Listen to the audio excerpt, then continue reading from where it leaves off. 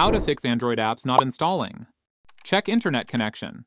First, check your Wi-Fi or cellular connection. A weak or unstable connection is often the problem. Try switching between mobile data to Wi-Fi to see if the issue is resolved. You can also toggle airplane mode on and off. After having the strong internet connection, open the Play Store app and try to install the app.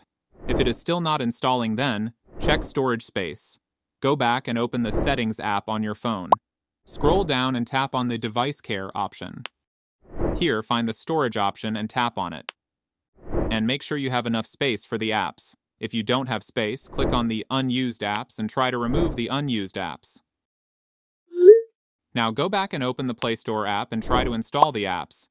If the apps are still not installing, then check your Google account. On your Play Store app, at the top right corner, click on the Profile menu. Make sure that there are no issues with your Google account that could be affecting app installations. Now search for any app that you want to install. Before installing the app, exit the Play Store and remove the Recent Play Store tab and then try again after a few seconds, so that your will restart and then open Play Store app. Try to install the app.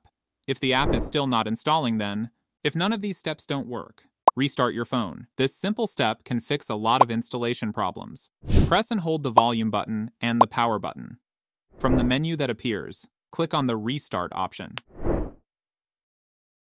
After your phone restarts, open the Play Store app and try to install the apps.